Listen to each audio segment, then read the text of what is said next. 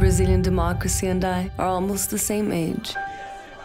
I thought that in our 30s, we would both be standing on solid ground. Teatro, for the first time voting in the historical election.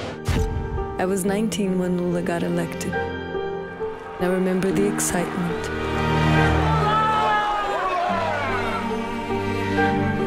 It felt like a huge step in our democratic path. 20 million people leaving poverty. Unemployment reached the lowest number in history, and Brazil rises as a major player on the world stage.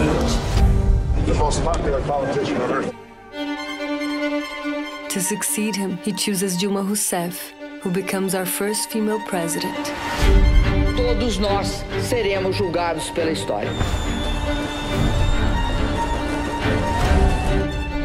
It felt like a change of symbols.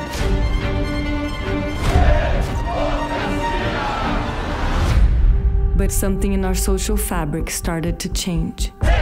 The country divided into two parts. And this wall would rip us apart. The party is soon caught in a corruption scandal, the greatest investigation in the country's history. O que vão pensar de nós? Mas o arrependimento eu tenho de ter feito mais.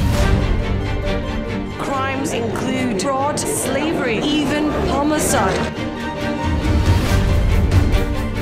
One president impeached, another in prison. Our democracy is crumbling. Essa farsa sexista. Estou cada dia mais vivo perante a opinião pública.